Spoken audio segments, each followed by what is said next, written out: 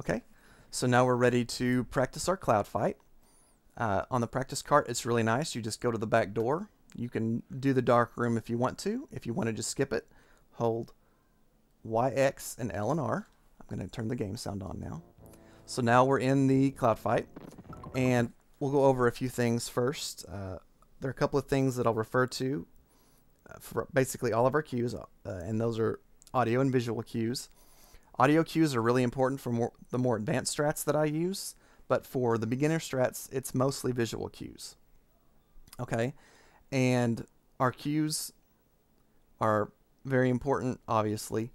There's a moment for the audio cues that I use, and that's when the music builds up to what I call the crescendo, when it goes really high, hits its peak, and when it starts to go down, that's usually your cue that you can throw the cloud off screen to the left and do your animation skip. Okay, but for the first phase, I believe for the second, it's almost all visual cues. Okay, so we'll go ahead and start our phase 1. We're going to drop the cloud, jump up into it, and then we're going to try to stop Bowser when he's in this area right here. Okay, and then to do your animation skips, always assume that I'm holding Y and I'm holding up and left, and you're just going to tap B, and that will do it. He'll throw the cloud off screen, but because the cloud hitbox is so big, you'll land back in it, and that will make that will do your animation skip, whether it's stopping Bowser, making him drop balls, making him throw Mecha Koopas, or stopping the flames.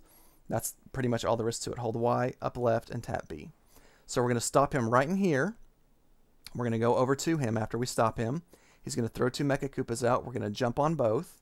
The first one that we hit with our feet will be a first hit. Then we're going to go down, grab the second Mecha Koopa, and throw him up for our second hit. Perfect. That's not perfect. I don't think I made a safe state either. Let me try it. There we go. Okay. Very good. Let him go up and left, and then throw it up and hit him. That's a very, very easy strategy to use. One you can practice and get pretty quickly. You can do it a little bit faster though, and I'll show you how.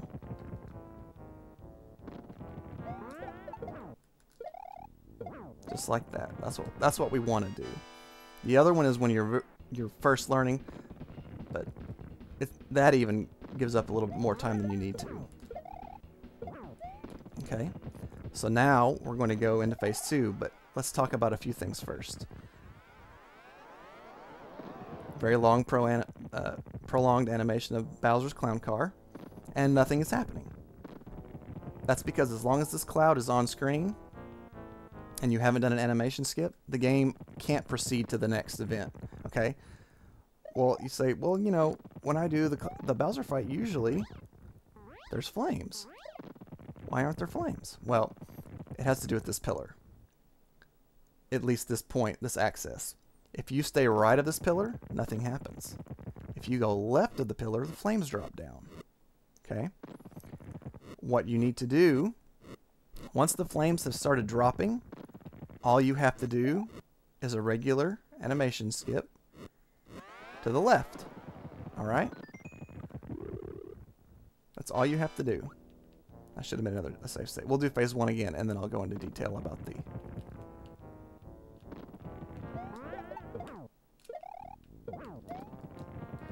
Okay.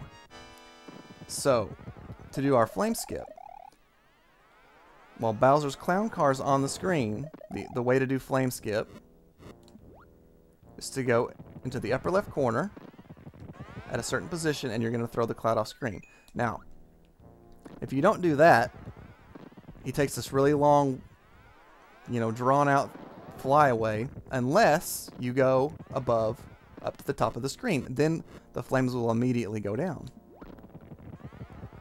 So what we're going to do when we do our flame skip is we're going to trigger the flames coming down at the same time that we jump left into the animation skip. Okay, so it's both combined into one, into the upper left corner.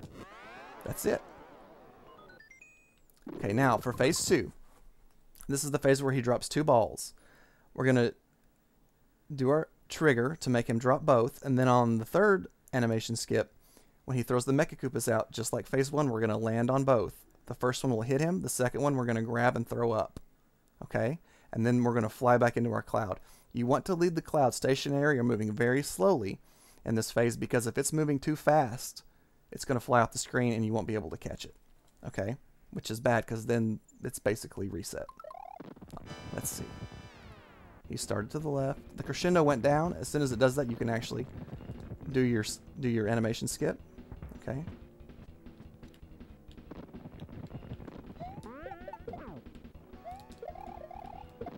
The cloud's moving very slowly over here. Flame skip. Very good. Now phase 3. Just like in phases 1 and 2, we're going to do our animation skip once we hear the crescendo, once the sound goes down. And we're going to go over and jump on both Mecha Koopas. The first one will hit him, and the second one, we're going to jump up. After we grab it, we're going to jump up and then throw it up.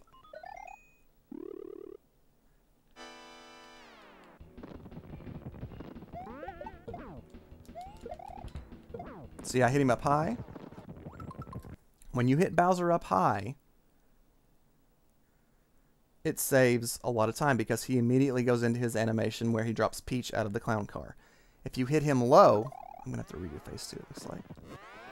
If you hit him low, he's going to have to travel all the way up back to the top of the screen, which can take about 3 seconds. So that's 3 seconds that you've wasted and, you know, that you didn't need to.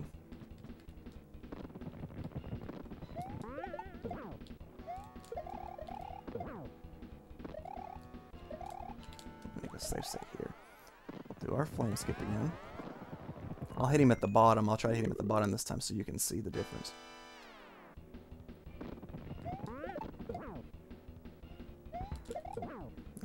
That was actually really good if you missed the first one. Let's see if I can get him low and show you. It takes about 3 seconds from when he goes from the bottom to the top.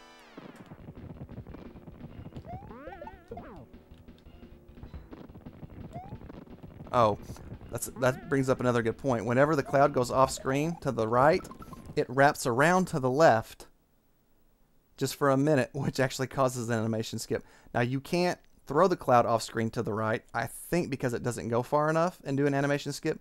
When you do the animation triggers, the animation skips, you always have to do it on the left side. But if the cloud goes off the right side, it will actually be the same as you throwing it off the left, effectively. So let's do this, and again, I'm trying to get him real low. After one more attempt at this, I'll go through the whole fight, and we'll see what we get.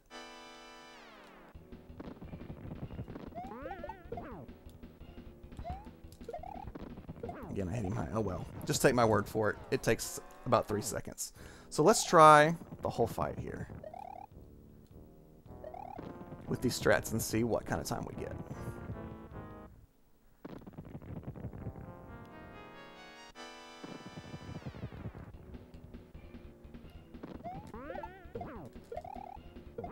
Pretty good so far. Let's see if we can get a good flame skip. I think I went too early there. It's okay.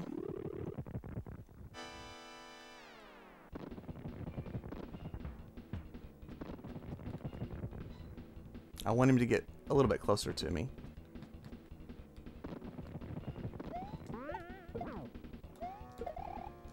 I actually could have done a really quick second hit there.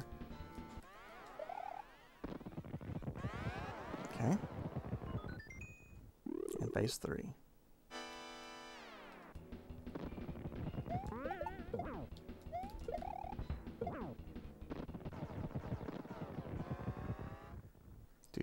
Okay, a 102, 55. That's pretty good. I was pretty slow in a couple of those phases. You can actually get about a 1-minute fight with those strats. I usually get around a 101 with those. Very good strats to use, in my opinion, until you really start going for sub 10 or maybe just a little bit above. I used these strats until I had about a 107, I think.